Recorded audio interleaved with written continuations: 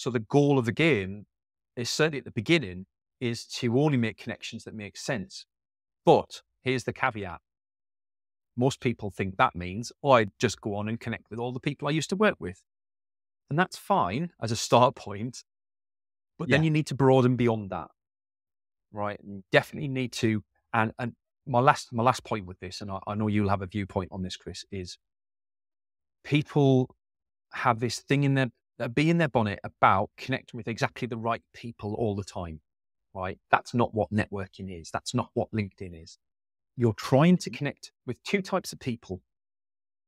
One definitely is that sort of person that you've identified that's your target market. You really want to connect with them, have good conversations with them, add value. But they're like, you don't know a lot of them. You find they're quite hard to reach. However, I can guarantee that there are people out there that are in central roles to those people who will know loads of those people. Your